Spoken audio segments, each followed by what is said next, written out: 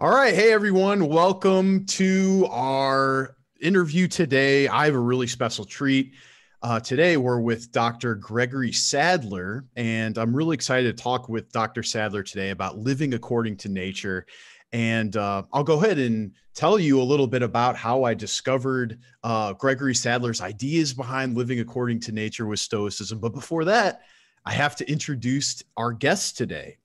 Dr. Greg Sadler, he holds an MA and PhD in philosophy from Southern Illinois University, Carbondale, which is right across the river from me in St. Louis.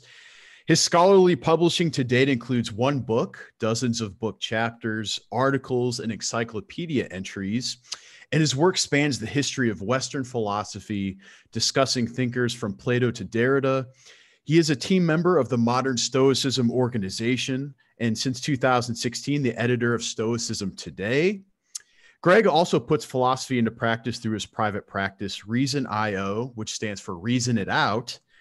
After completing his training and certification with the American Philosophical Practitioners Association in 2014, he has worked with individuals and organizations as a philosophical counselor, an executive leadership coach, and as an ethics and organizational consultant. So that's our guest today. And if you don't know me, my name is Bob Cymber. I'm a philosopher, entrepreneur, educator, and published poet and short story writer. I'm the owner of Stoic Coach, which is a personal life coaching platform that uses Stoicism as a foundation for 7 distinct programs: resilience training, life planning, habit breaking, self-love, interpersonal training, confidence, and journaling. I've been practicing Stoicism for about 9 years, and I'm a survivor of clinical panic disorder and applying that to my life. And I hold an undergraduate degree in philosophy and a master's degree in teaching, as well as a diploma in interdisciplinary ethics. So Dr. Sadler, thanks for joining me today. Well, thanks for having me on. Yeah. So let's go ahead and jump right into it. Living according to nature. And it's interesting because if the audience doesn't know, you actually appeared in an interview in 2020 with Harold Kavli entitled In Accordance to Nature. And that's actually how I found out about you talking about Stoicism and having that ability to live according to nature.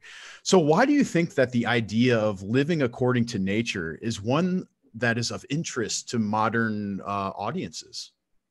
So there's a lot of facets to that. I think you can say that in ancient philosophy in general, it's not just the Stoics, but Aristotelians, Platonists, all sorts of others. There is this conception of nature, however it's going to be interpreted, and living in harmony with it or in accordance with it is an ideal. And the Stoics, you could view them as doing that in a more systematic way. And then, it's a slogan that sounds good. I think it got carried through in part because of that. Our idea of nature, as we're going to talk about, has changed quite a bit from, say, what ancients thought about the world or the human body or any of those sorts of matters. But it hasn't changed so fundamentally that the idea has lost any meaning, but it does require a lot of explanation. And I think it's one of those things that trips a lot of people up when they're starting to go into Stoicism. And I think that's probably why Harold asked me about those in particular, because I've done some workshops and I do talks regularly on, well, what does in accordance with nature mean?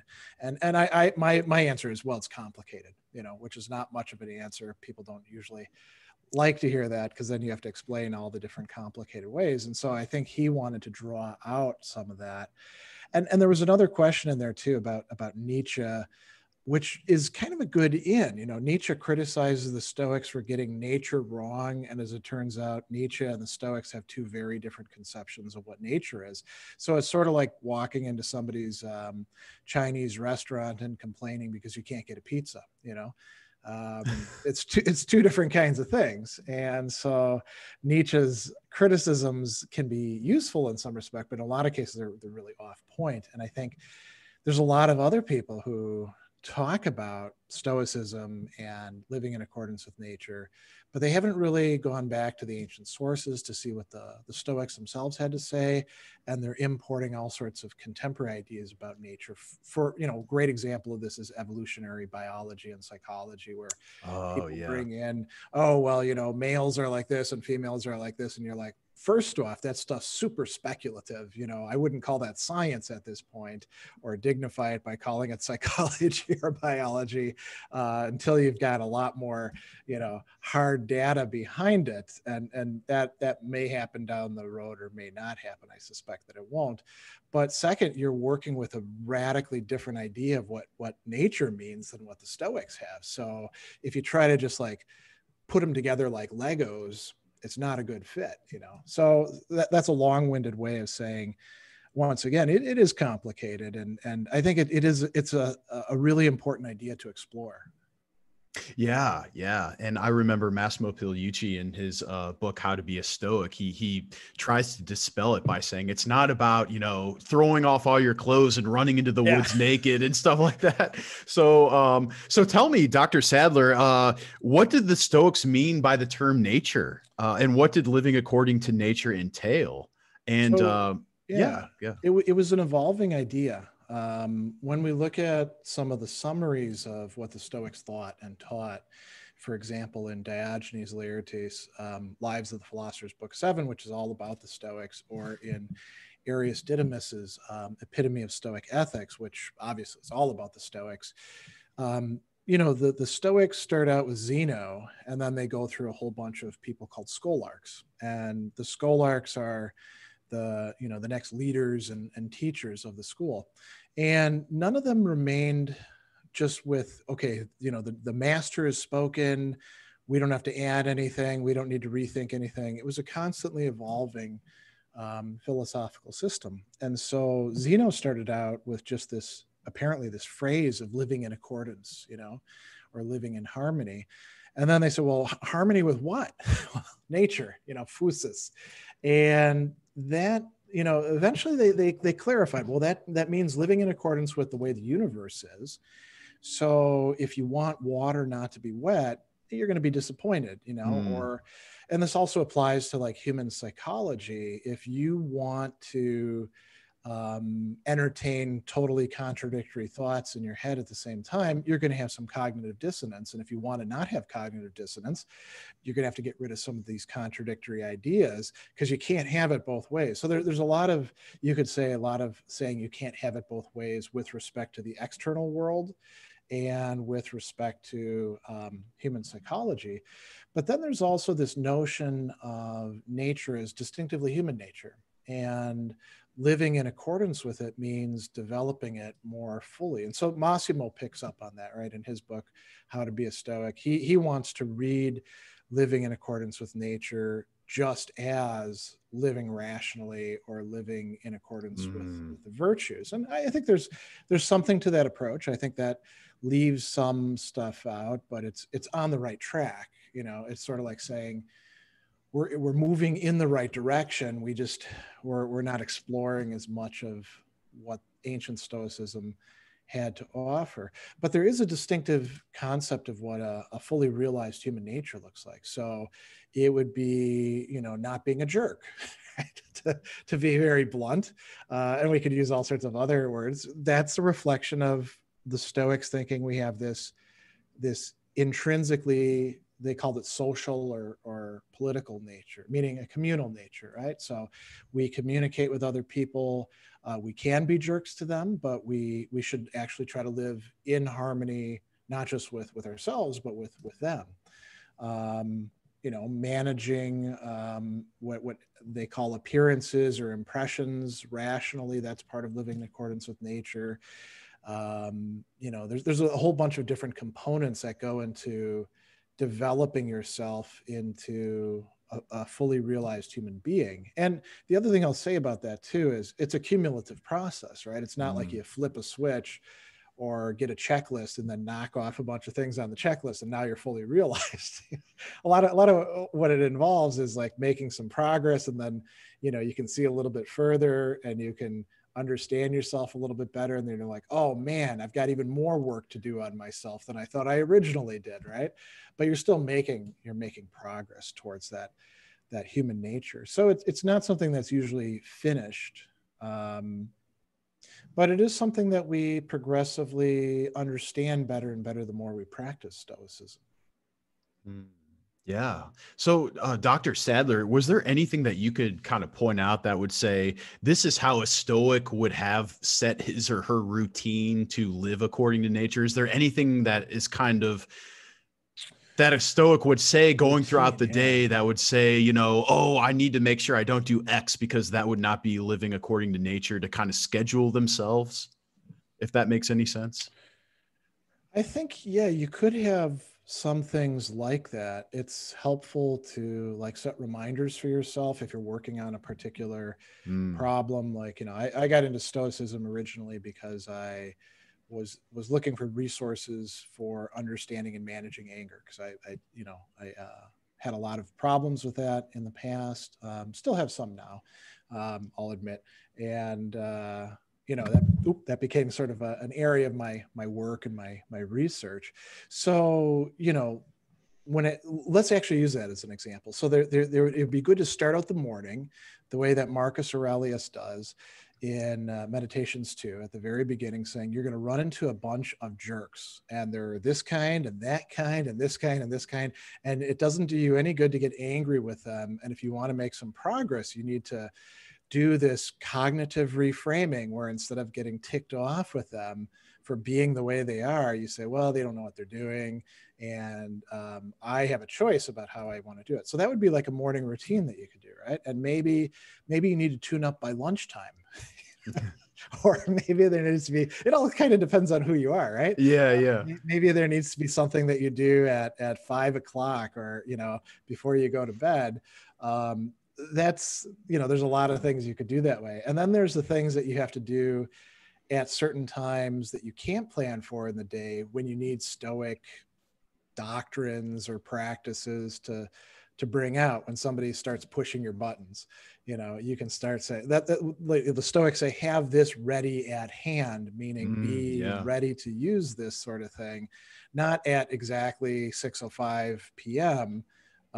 When your app goes off or something like that, but when somebody is cutting you off in traffic, or saying something that you don't like, or taking too long in a line while you're waiting behind them, or any of those sorts of things, or your technology's failing. That's another thing we often get ticked off about, right? Yeah. Yeah. So routine, yeah, you can have routine, and then you could say, like, there's fixed routines, and then there's flexible routines, right? You got the fixed routines where you do certain things at certain times, and then you've got the flexible ones where you approach recurring situations in similar ways. Yeah. Yeah. No, that's great. And it's good to have those at hand, like you said, like the Stoics, command the practitioners. One of the Yeah. interesting things that I saw, Dr. Sadler, from the interview that you had with Kavli, was you mentioned that Lawrence Becker, one of your Yeah. contemporaries in academia, he would rather do away with follow nature than follow nature slogan in general. Do you think that idea to follow nature should be something that contemporary Stoics should ignore completely? No, and Becker didn't think, he said it would be nice if we could get rid of it, but we can't. We're stuck with it. So, for better or for worse.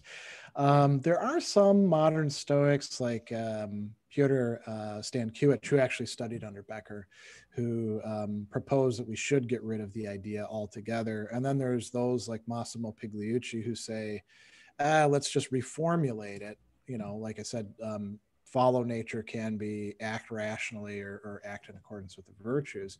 And then there's people like me who say, nah, there's more to the concept. We need to hold on to it, but it's tricky. So we need to do some work in helping people to understand it and unpack it. And then I think you can say there's a fourth class who are like, we have to hold on to every single thing we can possibly do. They're very dogmatic about that. And I don't think that's particularly helpful, because some of the things that the ancient Stoics say has to do with living in accordance with nature, is tied in with, traditional gender roles, and down to Oh like yeah. wearing a Yeah. beard if you're a guy. So, I mean, I'm fortunate, I've got a beard, right? So Epictetus would be happy with me, but if I shave it off, am I no longer following my nature? I think that sort of stuff we get rid of, right?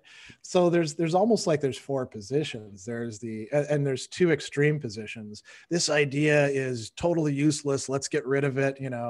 This idea is absolutely great, and we have to, go back to the ancient Stoics for every single thing. And then there's two moderate positions in the middle that I'd say Massimo represents one, and my approach is a more conservative approach.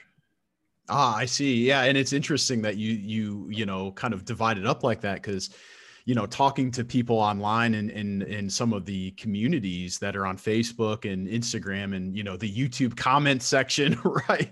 There's so many people that disagree with how much we should hold on to with those Stoic ideas. Yeah, and I think there's a legitimate range of divided opinion, right? And we should, in fact, hash these things out through reasoned dialogue. That would be the Stoic way to approach it, rather than to say, well, the book has said, or anything like that. I think that we need to bring in multiple voices to figure out like which things from traditional Stoic teaching we're going to hold on to. Yeah, that's And beautiful. that's probably not something we settle at one point, once and for all, like have a Stoic council, and establish the dogma forever. It's going to be evolving. Definitely. It does take some, this is a bit of a tangent, but I'll say, and I'd like to get your observation on this. You brought up like forums and YouTube comments, and those can often be a real test of putting Stoicism into practice, because people say so many boneheaded things, and it's tempting to sometimes be like, no, that's totally wrong. Why are you even, commenting there? Right. And you have to remind yourself of many of the things that the Stoics teach us about how we should engage in discourse with others. I don't actually, I spend less and less time on those, because I find them, there's so many like conversations you could easily get bogged down in. But, do we have like a duty to engage those things? That's kind of an interesting question. So, I mean, what do you think about that? Yeah. Clearly engaging this. Yeah, I'm fascinated with that question, because there's a part of me that says, reading the classics and really getting into what the doctrines say and how to, talk about it and discuss it with people. But then there's a part of me, the coach, the friend type of me, the part of me that's like, what we're really looking for is the application of the ideas. And even though people might come to the conversation from all these different backgrounds about, I'm only going to practice the dichotomy of control, and that's it. That's really all I know about Stoicism. That's a very common thing, Yeah. Oh, yeah. that oh, what's in my control and what's not. That's what Stoicism is, some people will say. I kind of like to err on the side of, wow, there's actually getting traction in, communities that people are maybe not, they're not using a comprehensive, all the tools that Stoicism has to offer necessarily. But even if one person can gain, oh, I know the dichotomy of control and it lessens my anger or my anxiety. To me, I think that that's a small victory. Not necessarily one that, would be a doctrinaire Stoic approach, but if I just feel like if there's a little progress that a person can make with even the smallest Stoic nugget of wisdom, I feel like that there is a small victory in there. Yeah, that's true. The trick is to keep it's almost like, going to the gym, right? And if you only learn how to bench, you are actually exercising quite a few muscles in your body. In fact, not just your chest and arms, but also to a certain extent your legs. But if that's all you do, you're going to come out of things looking pretty weird, and your body's not going to be particularly well equipped to do much of anything. So you have to have all these other exercises that are complementary in some respects, and some of them do totally different things. And maybe you need to do different things on different days. You don't do every single exercise every single time that you go in, right? Maybe you could look at Stoicism in that way. The dichotomy of control is definitely important. It's kind of interesting that it only explicitly gets formulated very, very late in Stoicism. Oh, yeah, it's interesting. Yeah. I mean, there's like little hints about it in Cicero's summaries of the Stoics, in Seneca, distinguishing things like what we do have control over, what we don't, but making it front and center, that's an Epictetus thing. Yeah. So clearly it's important, but it's not the one single thing. But I think you are right, though, that if there's any one doctrine that somebody is most likely to reduce Stoicism to in today's present, it's that one. Yeah. It's not going to be treating the indifference differently, or virtue is the only good, or, I mean, those are important too, but those are not going to get as much traction as the dichotomy of control. Yeah. Yeah. That's a great insight. And yeah, thanks for bringing that up to discuss. It's fascinating. One of the things that I'm really excited to ask you this question, Dr. Sadler, is when talking about nature and God in the interview that the Kavli interview, you said, and I'm quoting this, you said, "What makes human beings special as rational beings is that we carry around us a certain portion of the divinity." Yeah, that's the classic Stoic position on and I'm really excited to kind of pick your brain on that. What do you mean by that? And I guess, what do you mean by what the interpretation of the classic Stoics? What do you mean by divinity? Oh, God, the divine, whatever is higher than us. The Stoics thought of, you could talk about like capital G God with the Stoics, and then like little g God.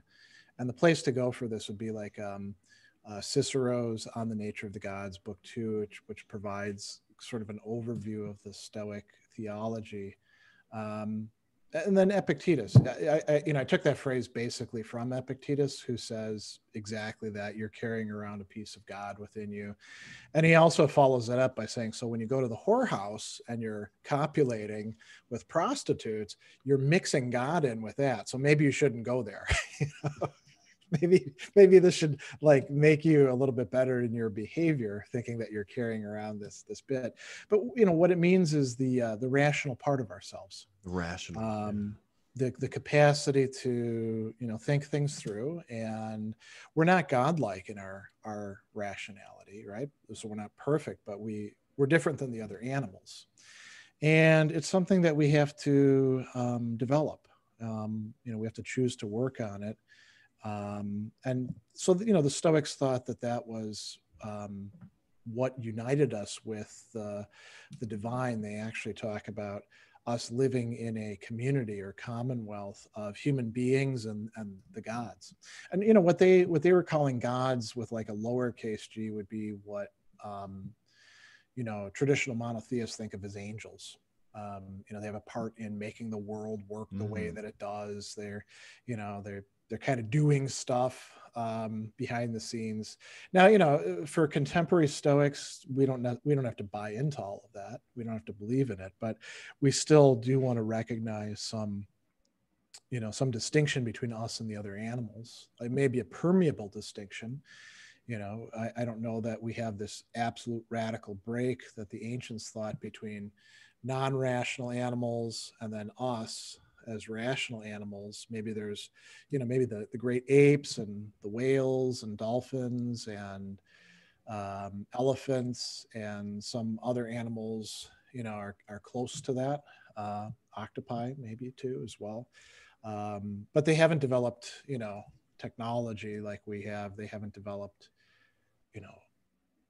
political organization. If they are rational, they're rational in the way that like underdeveloped kids are, which means that maybe we have to, be careful how we welcome them in.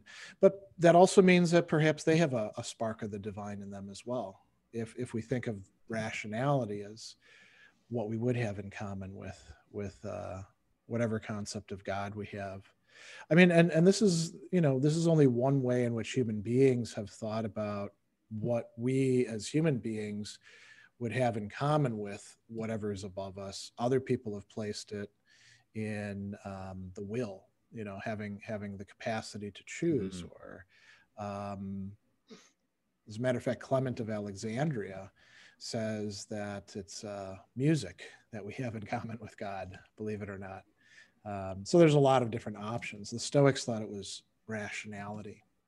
And that means, in a certain way, the more rational we become, the more like whatever the transcendent is, we become, Wow. Yeah, definitely. Definitely. Thanks Yeah. for that.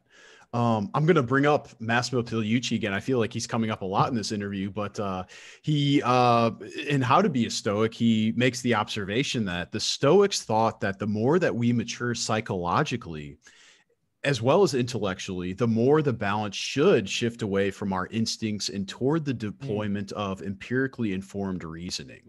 Yeah. And then he connects that point to the fact that humans are generally taught to associate with others in order to help them. And that kind of goes along with what you were saying about, Stoic, living in a more communal fashion. Do you think that this connects to that idea of Stoic cosmopolitanism? Oh, definitely. Yeah. I mean, to be a cosmopolitan in some respect means overcoming the herd instinct that leads us to identify just with people that are like us, Yeah. and this is something that you see, Cicero talking about it at considerable length, Seneca, Epictetus, this is something that was really central to Stoic ideas. And I would say, any modern Stoicism, if it doesn't have that, it's not really Stoicism. It's just like cherry picking Stoic stuff to like do your own agenda. So any of the uses of Stoicism that we actually call Broicism, not Stoicism, where they stress masculinity and this sort of like defend the West sort of stuff, that's not real Stoicism, because once you take the cosmopolitan stuff out of it, it's so deeply rooted in it that all you're left with is really the name and a few sound bites, maybe a couple of pictures or something, busts that you can use. Yeah, this is something really central, and it takes a lot of work to do. I mean, we know that it's there's a lot of tendencies within us that make us want to just think about the people that matter to us, to not extend these circles outward to the rest of the world. So that can be a real challenge. But I think Massimo was completely right about that. Yeah. Yeah. Um, yeah, and this is kind of going back to what you were talking about with technology and sometimes the frustrations that occur with, technological discourse on Facebook, on Instagram. Modern life has given us some new challenges, right? When trying to live in accordance with nature. I mean, this is something that's totally, up the chain of the timeline, so to speak, to contemporary times. How would you, Dr. Sadler, how would you address some of the new hurdles associated with technology and how they could interfere with a Stoic's attempt to do so? And then apart from technology, do you see anything else that we need to address to help improve our ability to strive to live in accordance with nature? Okay, yeah, those are some good questions. I would say that, what the internet and mobile technology has done that creates new challenges for us fall into a couple different classes. One is we're flooded constantly with information if we open ourselves up to it, and there's a tendency to get on Twitter or Facebook, or even if we're just like going to a news site, there's all these stories there, and we have to sort of pick and choose, or they're going to be picked and chosen for us, what we want to focus on. And realizing that is a choice, that we don't have to just be responding and reacting all the time, but we should exercise some self-rule, using our rational faculty to decide what we're going to focus on and how much we're going to consume. So that's one big challenge. Another big challenge is the fact that we, by going onto any platform, expose ourselves to people that we don't know and we're connected to very anonymously. I mean, you mentioned like YouTube comments. I have pretty good YouTube comments, because if somebody's a jerk on my YouTube stuff, I block them and remove their comment. And so it's sort of like pruning constantly, but you go onto other people's YouTube channels and it's just a cesspool, you say something and you're going to have like 10 people saying what a jerk you are, and they're not going to use nice words like jerk, it's going to be all sorts of stuff like that. And, until we're sages, we probably should try to minimize some of our exposure to that sort of thing.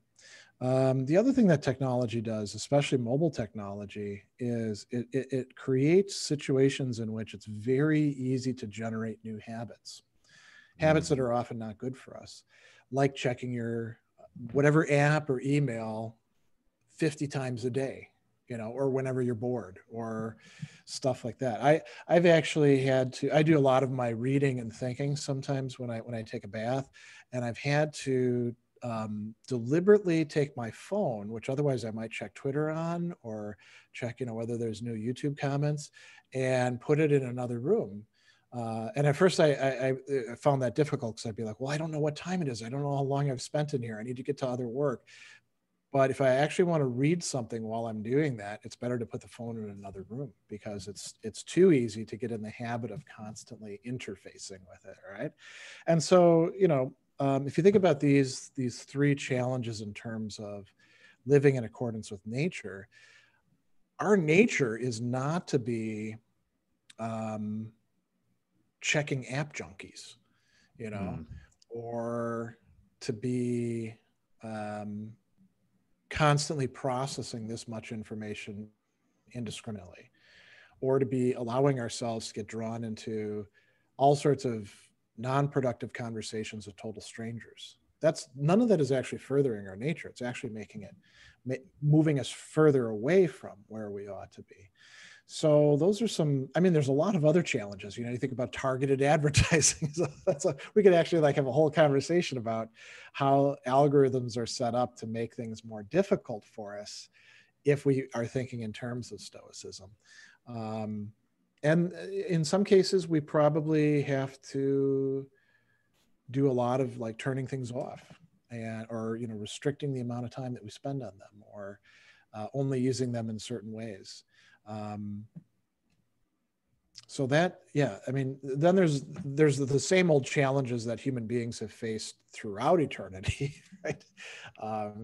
Dealing with neighbors who are too noisy, or don't like you being noisy, or, make food that you can't stand the smell of, or maybe they're complaining about your food, or pick whatever you want, right? All those things are around in ancient times, and they continue through to the present. Marcus talks about a guy whose breath and armpits stink, and getting angry with him.